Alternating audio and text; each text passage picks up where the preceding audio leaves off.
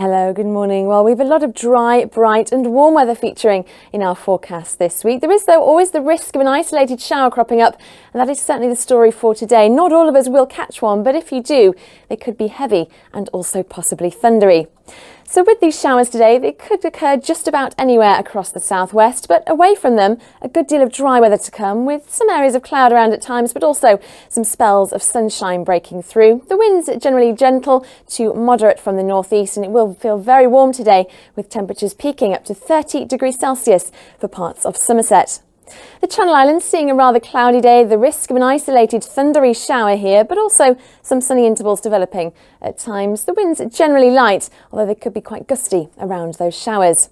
Here's then our times of high water for today. The next one in Portland this morning, just before 10 o'clock. And the outlook sees little change. It's generally a dry week of weather, just a slim chance of an isolated shower, but also some further spells of warm sunshine.